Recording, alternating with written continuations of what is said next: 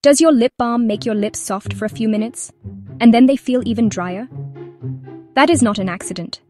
Many people think they are moisturizing, but they are actually trapping dry skin under a seal. That creates the so-called lip balm addiction cycle. Most petrolatum-only balms cannot add moisture. They only create a barrier. So if your lips are already dry, the barrier locks in dryness instead of fixing it. When that barrier wears off, your lips feel tight, flaky, and thirsty.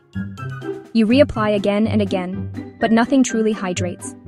To actually heal lips, first hydrate them with something that attracts water, like a hyaluronic or glycerin-based layer. After that, use your balm as a seal. In winter, the air steals moisture much faster, which makes the sealing-only balms fail even more quickly. Once you hydrate first and seal after, the endless lip balm loop finally stops. Like, share, and subscribe to C.Point for more clear, science-backed skincare tips.